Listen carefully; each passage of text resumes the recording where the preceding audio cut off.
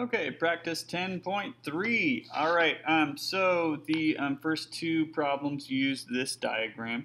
So the first one says if the measure of arc PQ is 130 degrees, so that's this arc, okay, then find the measure of arc RQ. So I'm supposed to find the measure of this one, okay? Now, we've got two different chords that are congruent here, and that means that the arcs that are related to those are also going to be congruent. So if this is x, I could also call this x. All right? And now, if you look, I've got the whole circle filled out with something or other, even though those are x's. But I know the whole circle is going to be 360 degrees. So now I can say x plus 130 would equal 360 degrees. It should be degrees there. Okay. So 2x plus 130 degrees is 360. And I'll subtract 130. I'm kind of running out of space here. But let's see. 360 minus 130 would be 230. Okay, and then I'll divide by 2. And that's going to be 115 degrees. And that is the measure of that arc then. Okay, if you add it up, 115 plus 115 plus 130 should equal 360. Okay. Now the next question also goes with this diagram, but now I've already written all over it, so I'm just going to recreate this. It would have been nice if this was just given, but it wasn't, so I'm going to make a crappy recreation there.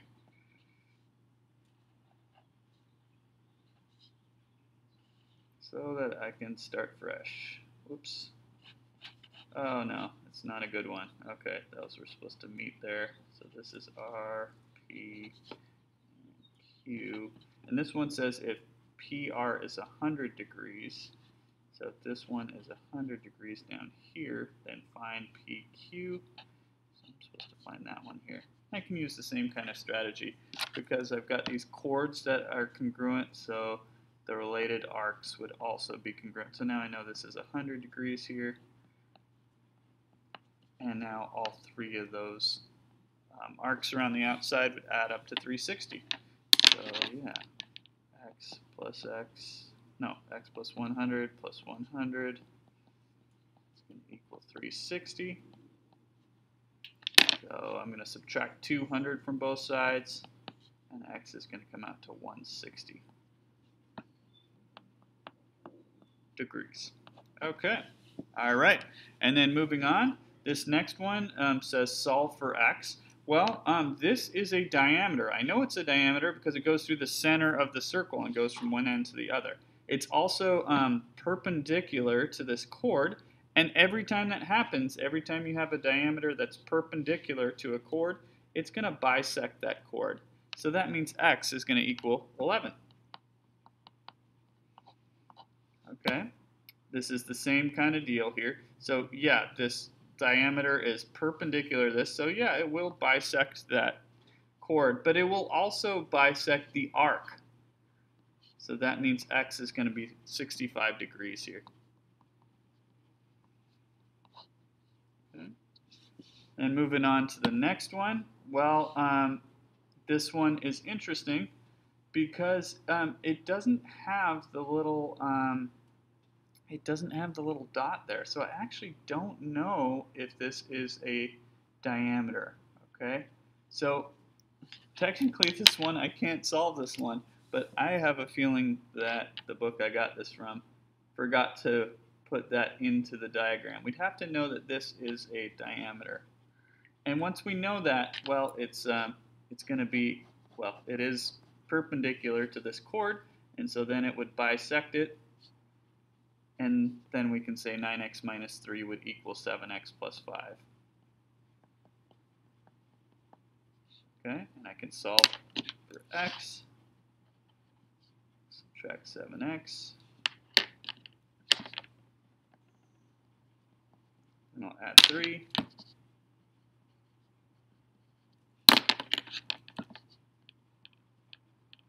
And divide by 2, and x comes out to 4. That's assuming that that is a diameter, which otherwise we'd be stuck. We'd have to say no solution, or Okay.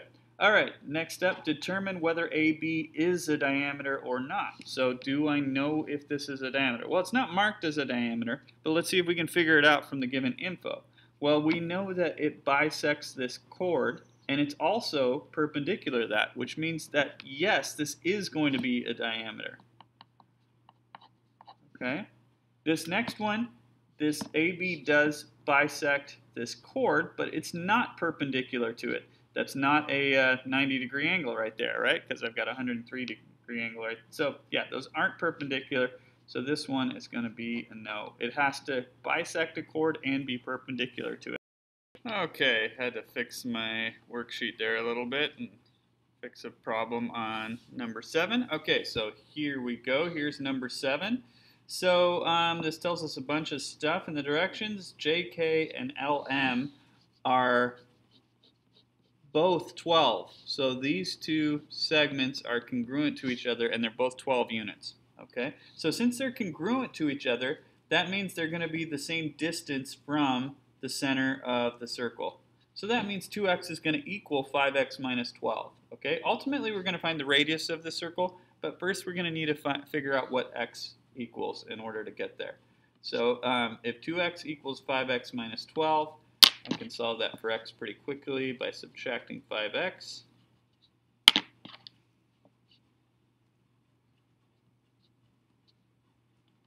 And dividing by negative 3. And then x will equal 4. Okay, so let's keep that in mind. Okay, and then so I want to find the radius of this circle. Now, a radius actually, there is a radius drawn right here, but I have no way of figuring out what this little segment is right here. There's just no way to do that. Now, I could draw in a radius in a different place, like right here, but that's not really going to do me any good. What I want to do is set up a radius so that it forms a right triangle, okay? So I could put one down here, I could put one down here, here. The one I'm going to use, it doesn't really matter which one you use, but I'm just going to use this one, okay?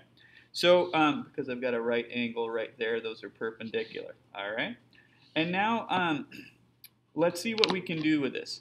So this side here is 2x, all right? So that's NP, right? So I'll do my work up here. I already figured out that x was 4. So now I can just do 2 times 4, and that means that this segment is 8. This piece is 8, right? That's for that part. I'm trying to figure out the sides here. Okay, and then the hypotenuse is going to be the radius of the circle. Okay. Now, if I can figure out what this side of it is, then I'll be in business because I can then use the Pythagorean theorem. And I can do that because I know JK, the whole thing, is 12 units. Okay, so this is 12 units across. But also, this segment is perpendicular to that. All right, now this isn't a diameter, but you could extend this into a diameter, something like that, right? And now it's a diameter that's perpendicular to that chord, and that means that it's going to bisect it. And so if I know the whole thing is 12 units across, that means that this bit will be 6 units. Okay, and now I've got what I need in order to find the radius. I can use Pythagorean theorem from here. So the trick is drawing the radius in a convenient position so that you form a right triangle. So it becomes the hypotenuse of a right triangle. Okay, so now a squared plus b squared equals c squared. 6 and 8 are the legs. Okay, if you know your Pythagorean triples, you might be able to see what c is going to equal. But if you didn't notice that, that's okay. You can always go through with the formula. So I've got the square root of 100, which is going to be 10. I need it to be a positive distance. Okay, so the c, really, this is my c was r, so I really should have written r in all the way down here. But this is the radius, right? Because that's the hypotenuse of that triangle there. Okay. All right, and then the last problem. This one is a multiple choice, and it asks which of these congruence relations is not necessarily true. So what I'm going to do is go through them one by one and just check if I know that they're true or not based on the given info. Okay, so first it says PQ is congruent to QN. So PQ is right here, QN is here. Those are going to be congruent because I've got a diameter that's perpendicular to them. So that diameter is going to bisect them. So this is definitely true. I'm just going to put a little T there to remind myself that one's true. Let's look at part B. Or option B, NL and LP. Let's see. NL is this, and LP is this. Okay? So there actually isn't a theorem in this section that says that those are congruent, but let's see if we can figure out if they're congruent. So let's look at this triangle and this one. Okay, now I know I've got right angles because the diameter's perpendicular to that part. Okay, and I've already got those sides marked congruent. Now, if I were to use the reflexive property of congruence, I could say that that is congruent to itself. And then the triangles are congruent by SAS. Okay. And since the triangles are congruent, that means the corresponding parts of the triangle are congruent. In other words, CPCTC. So I had to go way back in time. But yeah, those actually are definitely congruent because the triangles are congruent. So option B is definitely true. Okay, let's look at part C. Arc MN is congruent to arc MP. Arc MN is right here. Arc MP is right here. Okay. Now, this diameter bisects this chord, and since the diameter bisects that chord, it's also going to bisect the related arc. So that is definitely true as well. So I'm pretty sure I know this one isn't by process of elimination, but let's look at D. This says PN, arc PN, that's this one right here, is congruent to arc PL, so this one. Those two are congruent. Well, that's not necessarily true. If I knew that this chord was congruent to this chord, then I'd be in business. So I could say like this arc and this arc are congruent to each other, but I don't know if those two are or not. Maybe they are, maybe they're not. I can't necessarily say they're true. So D is the option that we're looking for. Okay, and that's it for the practice assignment. I'll see you next time.